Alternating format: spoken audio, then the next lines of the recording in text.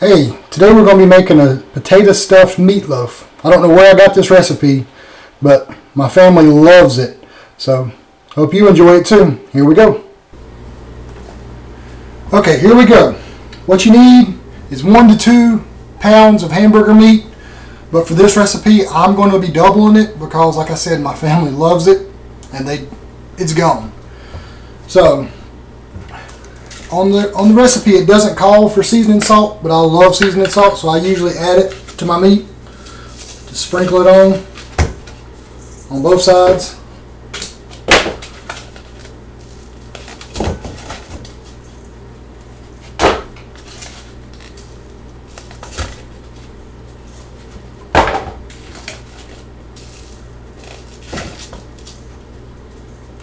Now I'm going to be using 1 cup of oatmeal. Like I said, the regular recipe calls for a ½ cup.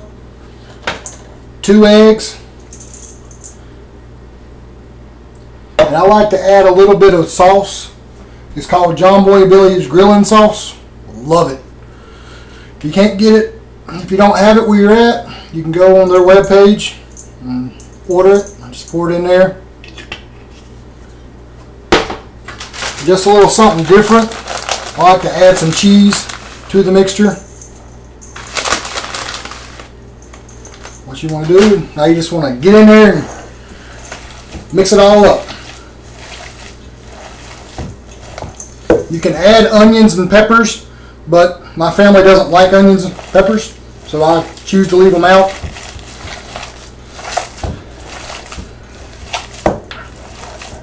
Just get in there, get dirty with it. Mix it all together. Once I get that done, I'll be right back.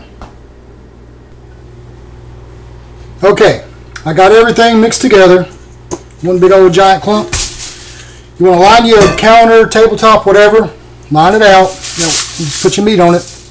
You want to smash it all out. Now I went ahead and cooked me some instant potatoes. I didn't think I would need to show you how to do that.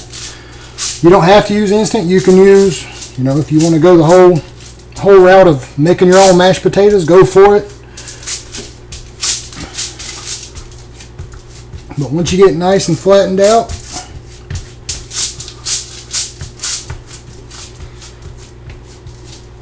you can add your potatoes right down the center of it.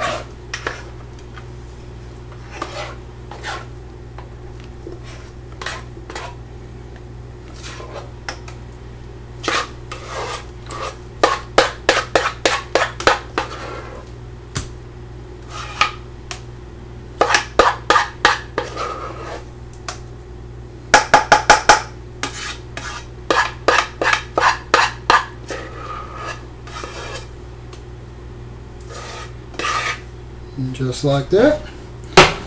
Smooth it out just a little bit.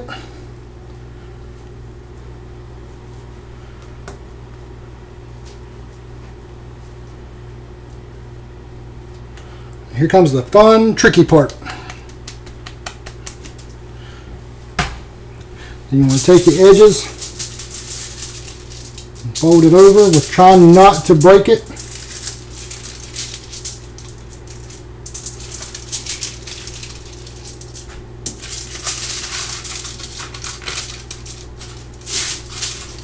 If you line your counter with wax paper, it does a lot better. I just didn't have any.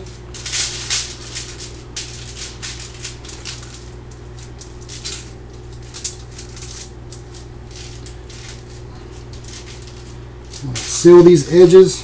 It's okay if you leave a hole, because when you put it in your pan, this side right here is going to be on the bottom, so nothing can come out.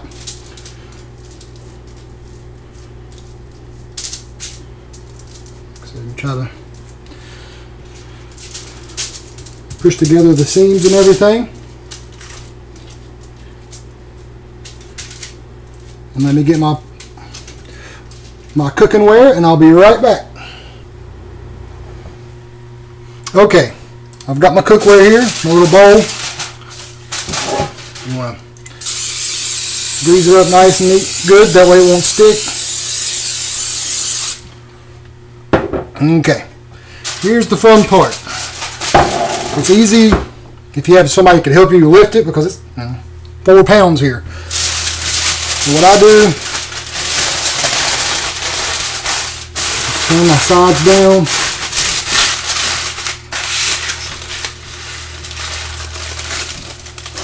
Pick it up. Flop it in there. And there you go.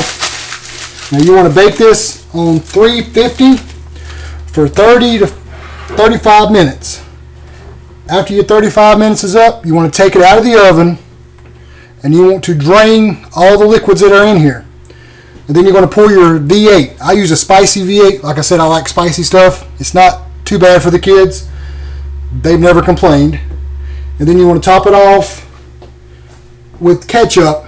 Put it back in the oven for another 15 to 20 minutes. And after that, you're good to go. So, I hope you like it. Let me know. Like the page, the video, and enjoy. Thank you very much.